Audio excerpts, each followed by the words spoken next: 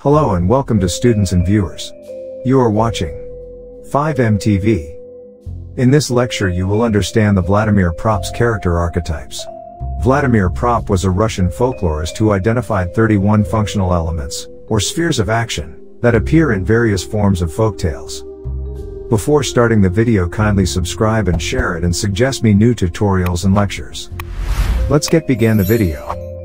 These elements, which he believed were present in all Russian folktales, can be seen as archetypes that form the basis of many different types of stories. Propp also identified several character archetypes that play key roles in these stories.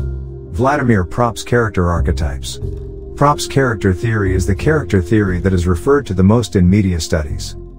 Vladimir Propp conducted research on old folktales and discovered that these tales frequently feature the same plots and characters as our own, as well as continue to do so to this day. We are told what happened, when it happened, where it happened, and who it happened to in newspaper and magazine articles. If it can, the article will also explain why and how it happened. A mine shaft in Germany collapsed early this morning, trapping a number of miners underground. Early reports indicate that the area prior to the accident experienced unusual seismic activity. The narrative tends to be glad you aren't these people, given the tendency of news to be negative. Films, video games and TV series predominantly work in 3 acts. In the first, the issue will arise. In the second, it will arrive at its top, while in the third it will be settled. The secret agent must locate a cache of rare crystals that have gone missing in the most recent spy thriller in the series.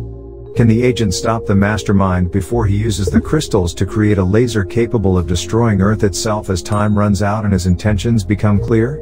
Spoiler: at the end of the movie, the agent does succeed. This is a story about how everything will be alright. These are account shows.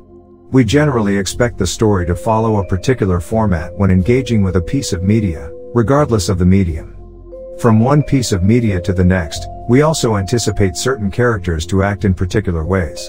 This is our current focus, character theory. According to Propp, there are 7 main character archetypes. 1. The hero. This character is the central figure of the story and is usually the one who sets out on a journey or quest. 2.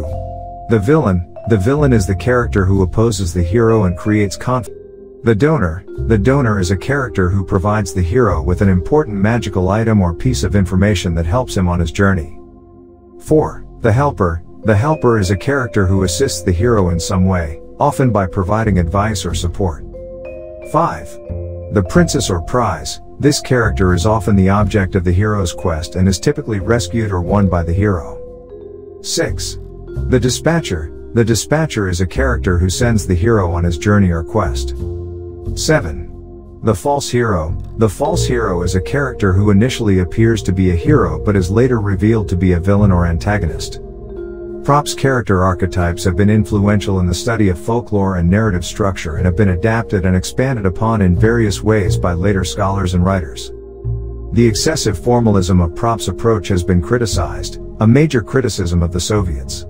Claude Lévi-Strauss, a structuralist, was one of Propp's most prominent critics.